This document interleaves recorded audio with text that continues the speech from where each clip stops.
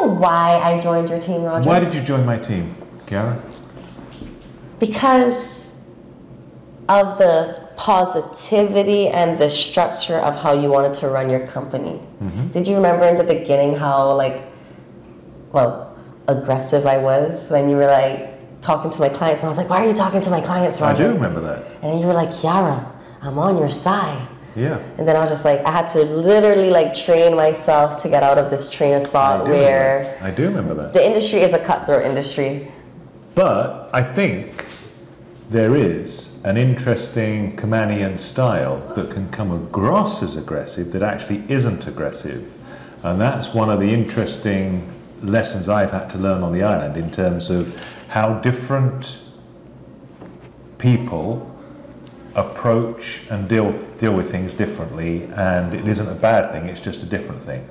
So, welcome to MyRealtor with Kiara McLaughlin and Roger Southam, your property experts. Now, welcome back. So, it's interesting because on the island we've got 192 different nationalities. It might be more by now, for goodness sake, but 192. So there's an awful lot of different styles, there's an awful lot of different approaches, and how someone deals with something can come across as dismissive, can come across as rude, can come across as arrogant, can come across as, there's a whole raft of different things. But actually there's no edge to it, there's no side to it, there's nothing meant by it, it's just different nationalities having different styles, having different approaches. What is service for one person is a whole different style for someone else. So, you know, the kind of traditional American model of have a nice day and how can I help you and going above and beyond isn't necessarily what translates here. And it's absolutely fascinating. So, you know, you could put two people in a situation and both could give you service, but how it's received could be from here to over there in terms of the approach, and it is absolutely extraordinary. So some of the hotels have got, and quite rightly now, Caymanian staff, but their measure of service, they don't think they're giving bad service, but it's not the same measure. I've just been to FedEx to pick up a package, and the girl is having a conversation with her boss on the phone about what day she's been sick and what day she's on holiday, and I'm expecting to pick up my package and be served and be greeted and treated and looked nicely. No, they don't think they've looked after me badly. But do I feel like I had service? No, I feel like writing to the guy, I know in FedEx, and saying, seriously, come on, you guys need to sharpen up. But why? They've done what they do, and I've got the package, and I've paid the right money, so what's the problem? Yeah. I mean, I've had similar experience with people that are not Caymanians, and I was raised to, when you walk into a room, you say, good morning, you greet people, just good morning, just have manners in general. And then I have it like in a meeting and people just walking, make eye contact with me, and they don't say anything, and I think in my head, well, they have no effing manners. Yeah. You know, so, yeah, but like you say, we have 192 But the important thing about this is actually understanding who your audience is and working with them. So we're renting an apartment at the moment, and we've had wide cross-section of different nationalities coming in to see the property, and what time they turn up for the appointment is a start, but then what they're looking for, what they're wanting, what they, how they expect to be looked after, how they expect to be greeted, what information. Wow, oh my God, let me tell you, if I ever tell you like the things that I've dealt with people in rentals, I cannot even, I'm currently renting. Right. And my fridge was leaking for 2 weeks. And it didn't get changed after 2 weeks. And this is a whole property management company that's running this complex. And I get shit if I don't respond in a day. Yeah. And I'm like, it could be a lot worse. Yeah. You know what I mean? Yeah. So, but I've always felt bad if you don't get back to people quickly. Yeah. I think that's the minimum that you've got to do. And generally, the more responsive you are, well, it's two sides to it. The more responsive you are, the more people expect you to respond quickly. Yeah. The nice people actually are grateful for the quick responses, and we've got we're running Airbnbs and short lets as well as long-term rentals as well as strata management, and we'll talk more about that in a second. But the nice people always come back and say, oh, thank you for the quick response. That was really sweet. Thank you so much for coming back quickly. But you know what's the difference between us and everyone else? Go on. We care. Oh, we do care. And we do care. It doesn't matter how much we're progressing in sales, how much properties we're getting. We're always going to have the same approach. Absolutely. And the weird thing is, it's that caring that actually kind of cuts in, because we take it personally. And we had an Airbnb guest who had a problem with immigration and had to leave the island. Now, if she'd have said to Airbnb, oh, I need to cancel the booking because I've got a problem with immigration, she wouldn't have got a refund.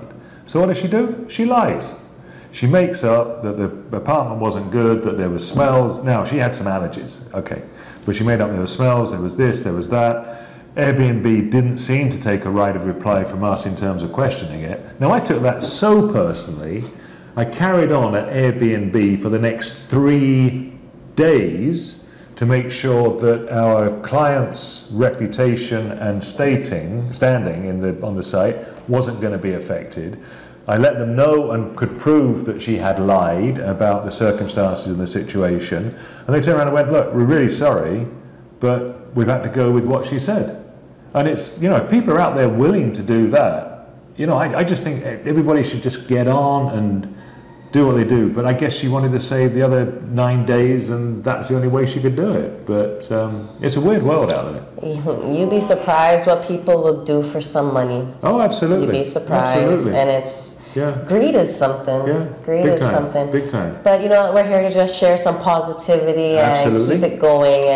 And the Airbnbs are going good. So where we're having bookings like, I know. Great. It's non-stop. Poor Katie. She's but where we're again trying to make a difference is the service level we're actually offering to the Airbnb guests is going way above and beyond. Yeah, but we can't share that with you because we don't want no one to steal our ideas. No, but all they've got to do is actually book through us. So book one of our units, and then you'll find out what we do. Yeah, that's true.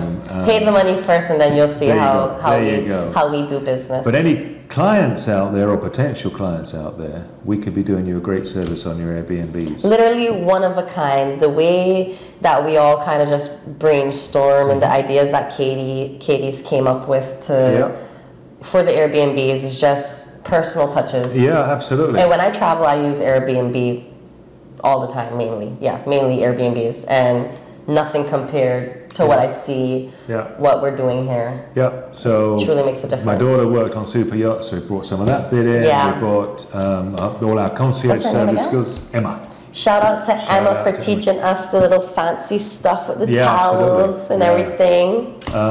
So we're doing that. We're doing concierge service for a couple of clients on Ireland where their guests coming in or their workers coming into Ireland. We'll look after them from start to finish. And that's ramping up because we're now doing almost a full suite of service to the point the next people coming in at the end of this month, we are running everything for them, from them being able to just turn up at a petrol station and fill up their car without having to pay for it, to the car hire we'll organise, to their phones we're organising, to the apartments. All the little details, you know. We do have a management team for that. I mean, obviously we all work as a team and as one, but we do have, each agent is in their own tasks, you know, trying to complete. So I mainly focus on sales, and I happen to bring some good property management business in for the team to manage. So it's going good. Another great reason to always choose MyRealtor powered by Caribbean MGT is we like to keep the positivity going. Of course, there's always going to be roadblocks and things that come up. Anything can happen in real estate. I mean, I've been in this industry 6 years, and I'm pretty sure I've not seen it all, but I've seen a lot of things happen. And I think our team just have a good, aura of just keeping positive, working towards the goal and wanting to get it done. And that's why you should always work with MyRealtor. It's not about the low commission fees. because we do bring value. A lot of people would say, oh, you pay for cheap coffee and it tastes bad. That's because you pay for cheap coffee. No, it's because we like to put service above the commission. If we bring in the amount of business, we won't struggle in terms of cash flow. See, the way I would look at it, it's value for money. You don't need to go and pay $3,000 for a night at the Ritz when you can get very good service at a one-bed apartment through Airbnb. Correct. So it's the same with all the service levels. It's about giving the best service. But I'm talking about sales in terms. Yeah, absolutely. So I'm talking about sales in terms. So with sales, we still have the same experiences. For crying out loud, Roger has 46, 47 years experience. I have 6. Alicia has what, 8, 10 years. So we have the experience. It's just, I've worked with Cereba a long time, and all of my clients said the same thing to me while I was with Cereba. I really want to work with you, but you know, that's 7%, you know, and it's just, so which I completely understood. So why not provide the same service or above and beyond for the same service for less? Absolutely. And you'll be extremely happy because not only will you have room for negotiation in the price point, you get more money, you get amazing service, and you get to be in our TikToks. Exactly. You get to be in our TikToks. And people are loving it. And no, I mean, I'm sorry, there are people, no shade, there are people out there doing TikToks. But I mean, Roger, we killing it. But the amount of people who will come up and say, oh, I recognize you just from the TikTok, and Kiara is killing it. And the amount of people who will say, oh, Kiara is just awesome. Yeah, we appreciate everyone that loves our TikToks, you know. Yeah. Yeah, because, but it's funny because the company that I was at before said to me that people won't take me seriously if I did TikToks. Oh, really? Yeah. No, you see, but it's about personality. It's about getting you know, you're in a small community. You've got to get that personality across. You've got to convey who you are, what you are, and it comes back to the simple sentence we have of, we say what we do, and we do as we say. There we go. Yeah. So, remember to like, subscribe, share, comment, feedback, and then next issue we're going to be talking more about some of the properties. We'll pick up more on the customer service side, and hopefully, fingers crossed, I've got a meeting today, we've got some more short let Airbnbs coming through, and that's going to be super exciting. Plus some land deals we'll be able to report on. Nice. I have some new listings coming up as well. Super. So I'm going to take photos actually this weekend, hopefully by the next podcast. John will have them up and running for you guys to see. You know? Awesome. Oh, and also next time I want to touch base on some comments that I received on our last podcast. Okay. I think it was what are we? This is for the this is for the beginning of April. In regards to the last comment about our agents looking out for their listings, for their sellers. That's what it's about. Yes. So I got some interesting comments on that from some buyers, some other agents who kind of shared the same experience with me. But we'll talk about that next episode, so stay tuned. Right. So enjoy the next 2 weeks. We'll see you soon. Yeah. Subscribe, like. We love you guys. Stay positive and stay consistent, guys. And we're out of here. Yeah.